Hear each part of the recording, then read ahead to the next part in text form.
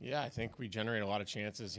Obviously they didn't all go in, but all in all, you're creating scoring chances. It's positive.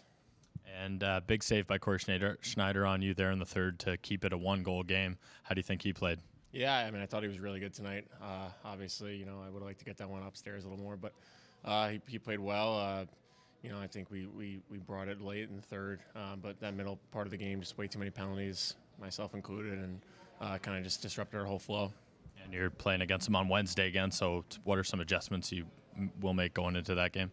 I think just, a lot more compete like we brought on Saturday. Do a better job getting pucks below the tops of the circles and just keep shooting pucks. I don't think we got enough pucks to the net tonight, and Kaz really kept us in it for a majority of the game.